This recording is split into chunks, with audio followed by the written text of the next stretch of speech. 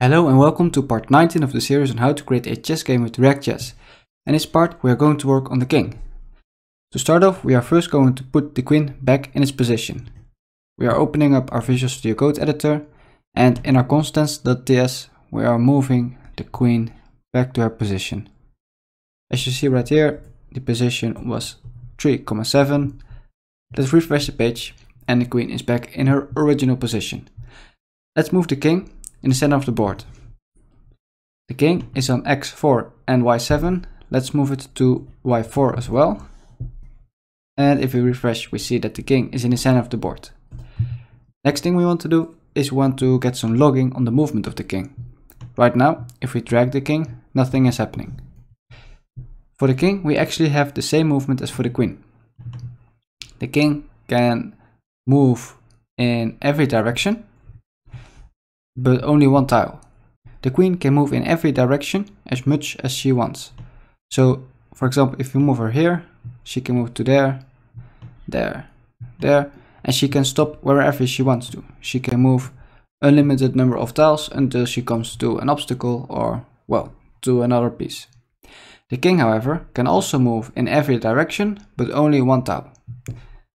To get started with the logging, we have a function right here, which is case piece_type.king, and we want to create a function for it. Here we have KingMove. We are going to make a new one, which will be KingMove.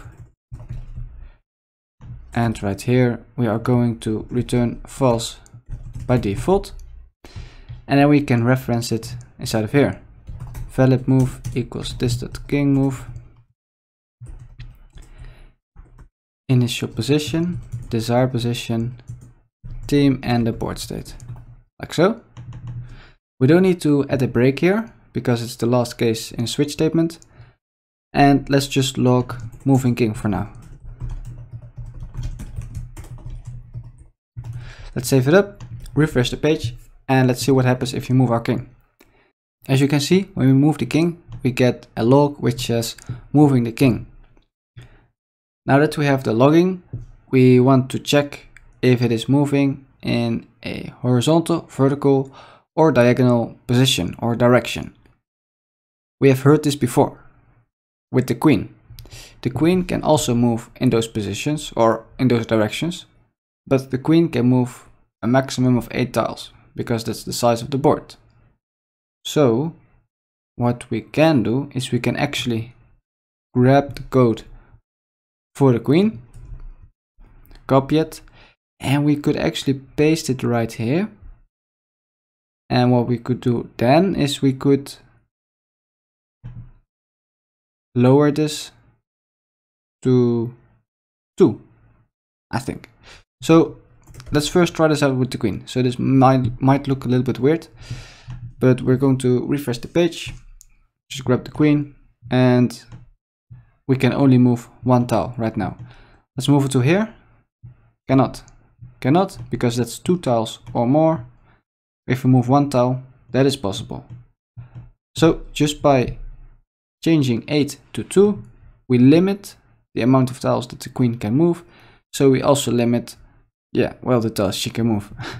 So we're going to leave this at 8, and we actually want to copy that over to here so we can move this piece only 1 square. But before we are going to do that, we are going to change this if statement.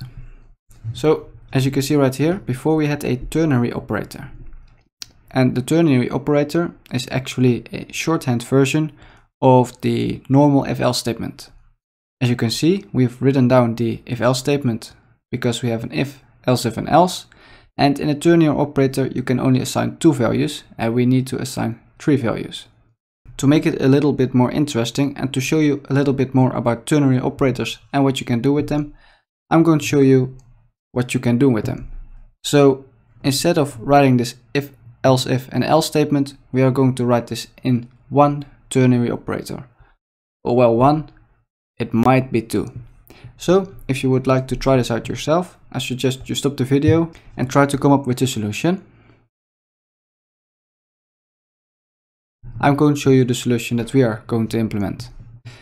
So right here, we have our multiplier x or our multiplier x, and we want to say that it is equal to the desired position dot x smaller than initial position at x. So if our desired position is on the left of our initial position, it should be 1. Otherwise, it should be 1. But what if it is on the same position? So right now it is -1 if it is smaller, or if it is on the left, and it is 1 if it is in the middle or in the right.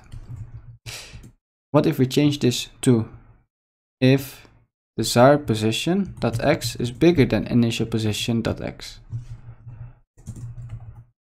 And I'm going to finish this up like so, and remove this right here, and I'm going to break it down for you. So we can actually remove this. Those lines, those 7 lines, are now written inside of this one line, or actually 2 lines, but let's try to explain it. We have our ternary operator. Our ternary operator is an operator which has a variable equals, and then here we have the if-else statement, and then we have a value, for example 1, and then we have a, or well, we can actually use a string and a value for if the else is true. Okay, so here we have a variable, and that variable will be assigned a value, true or false. If the statement is true, which it is, then it will evaluate the first value, which will result into the variable being true. If it is not true, it results in the second variable, which will be false. Well, this is a simple statement, and if we make this false, then this should be false, because the second one is the else, and the statement is false. What we did right here is we extended it. We created a false, well, actually we created a statement, and instead of assigning another value in the else, we actually create a new ternary operator. So right here we have a variable, and here we check, okay, is the statement true or false? If the statement is true, we assign this value to the variable, then the variable will be true. Okay, if the statement is false, which it is, then we look at the right side of the column. What do we see there? We see another ternary operator. Okay, then we check this. Is the ternary operator true? Yes, then we return true. So then the variable will be true. If this ternary operator is false, then we will return false. So that is how you can actually chain ternary operators.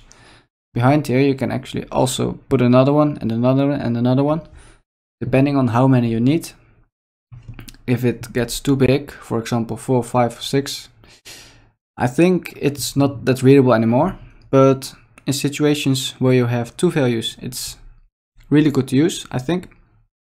And in situations where you have 3 values, it might be nice to use. That depends on the situation. So now we have our multiplier x, and let's try to do the same with the multiplier y. If you want to, you can pause the video right here and try to come up with the solution yourself. We are going to write desired position dot y smaller than initial position dot y. If it is smaller, then we say -1. If the desired position dot y is bigger than our initial position dot y, then we assign 1 to it. And if it is not smaller and not bigger, then we assign 0 to it. So now we can also remove this. And we have our multiplier x and y. Let's save it up and check it out if it still works. Let's see.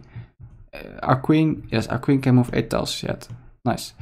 So as you can see, we can move diagonally, upward, downward, left, right. So it's still working, but now it's just written in ternary operators. We're also going to use this solution for the king. So we're going to copy over this to the king right here. And we are going to change this to 2, save it up, refresh the page, and if all works, we should be able to move the king only 1 tile. As you can see, when we move it 1 tile in any direction, it works. If we try to move it 2 tiles, it doesn't work, or 7 or 8. So we actually already have the movement of the king. Nice, good job.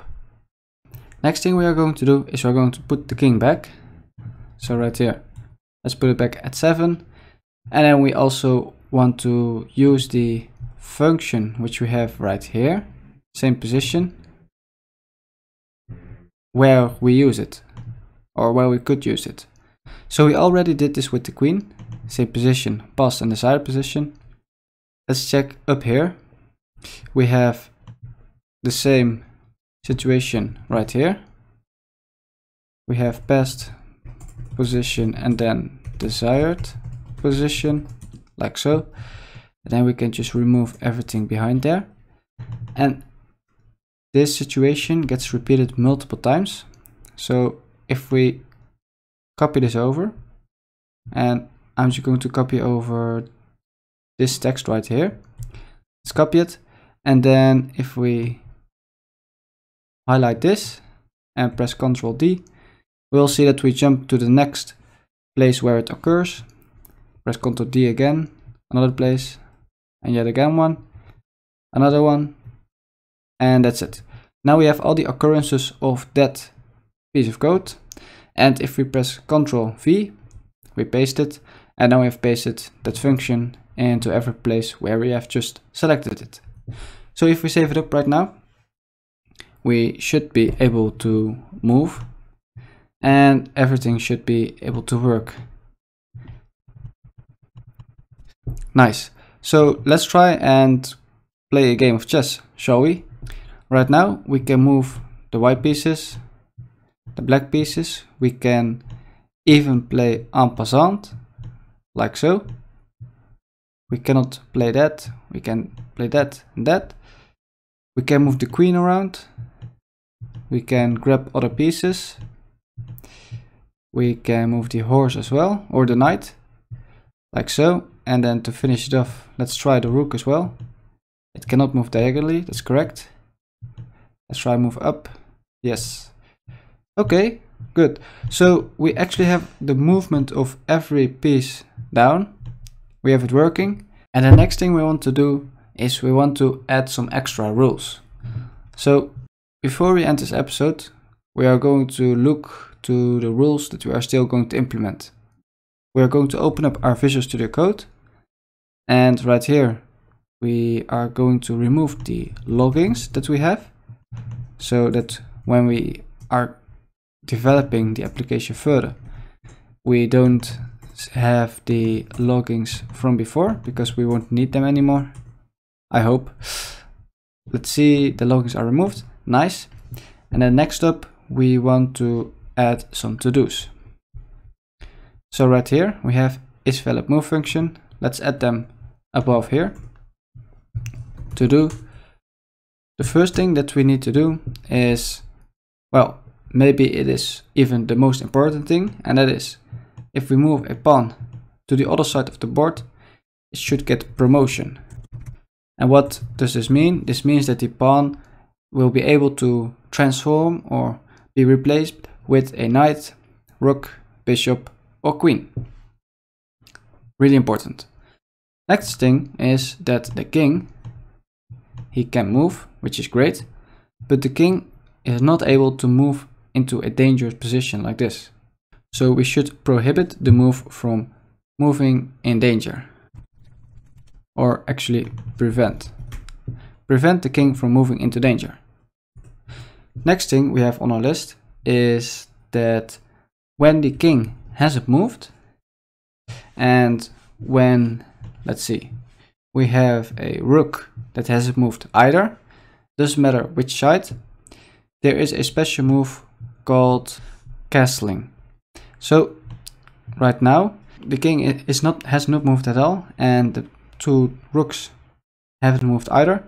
If this rook didn't move and this king didn't move either, then we can move the king 2 spaces to the left.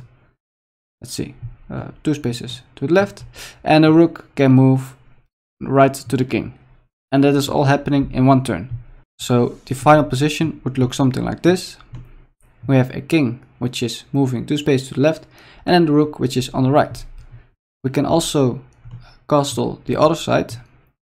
So that would look something like this. We have our rook right here, and then we have our king, let's see, right here. Our king was right here, 1, 2 to the right, and then the rook jumps over the king. So, add castling, another important rule. Next thing we want to add is the ending of the game. So, how does a game of chess end? Well, a game of chess ends when the king is checkmated or stalemated.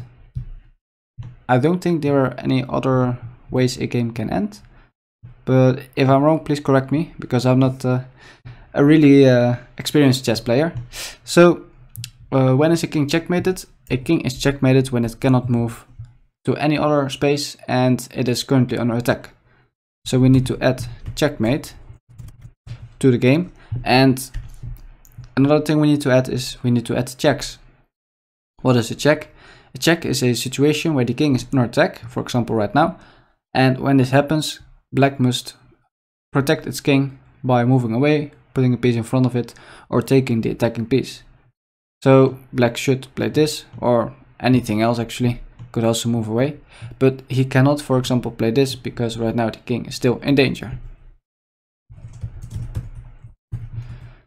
The last thing we need to add is we need to add a stalemate. So stalemate is a situation where the king cannot make any legal moves. For example, if the king is in, let's say, this position, I guess. No, it's not. How do we get a stalemate? This is not a stalemate. Please, how do we make a stalemate? I think this is a stalemate. Except that the enemy still has all his pieces. We need to still remove them. So once all the enemy pieces are erased, and that one as well actually, black's turn. Black is not checked, so it's not on attack, but it cannot move up because of this bishop. It cannot take this pawn because it protects the bishop protects it. It cannot move to the right because the pawn and the horse attack it. It cannot move down because the bishop will take it, and it cannot move, well, the other down. This was down right because the rook protects the pawn. So in this situation, the black king is stalemated, and it will result in a draw. At stalemate. And let's add this before checkmate, so it makes a little bit more sense.